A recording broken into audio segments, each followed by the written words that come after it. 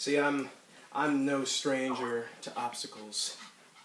I'm no stranger to walls and doors being put in my path to greatness. I am no stranger to that at all. Obstacles, doors, walls, everything has been in my path. Everything has tried to block me from being the best that I possibly can be.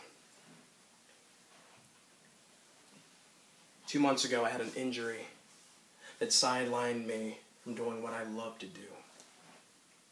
An injury that would have put me out for months, sitting at home, being on the couch, not being able to do anything.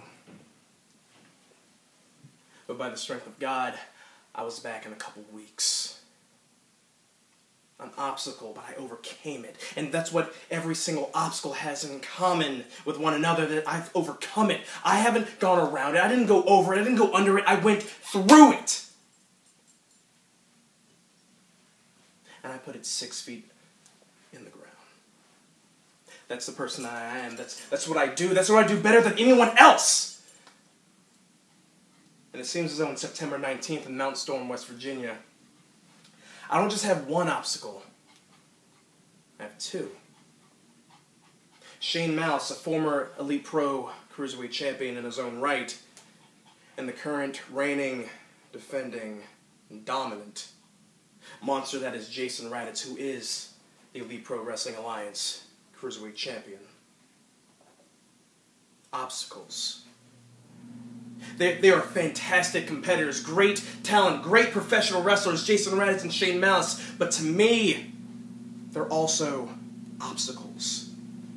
And I want to do what I do best, and go through them. I know it's not going to be an easy task, and honestly, I'd rather it not be. What's life when there's an easy button? Hell, the hard way is the best way, because at least you have a story to tell at the end of it.